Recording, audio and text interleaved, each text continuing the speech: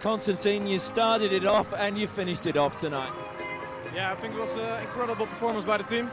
Obviously, we weren't too glad with the semi-final we played yesterday against Germany. We wanted to play the final over here against Argentina for a full crowd.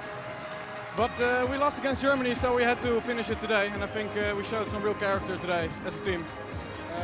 Scored a lot of goals, played some good hockey, so we're delighted with that. You certainly did show great character. Max Kouders was saying you wanted slightly more boring hockey in the second half to ensure you went on and did the job. Yeah, as the Dutch team, people always say that we're good in playing attacking hockey. But nowadays hockey is more than just attacking. So we showed the other part of playing hockey as well. Obviously important to get third, but also important to qualify for Rio. Yes, of course. When we won the quarterfinal against Spain, we thought we had sort of a ticket in our hands. And today, yeah, we really did. Well, congratulations and enjoy the celebration tonight.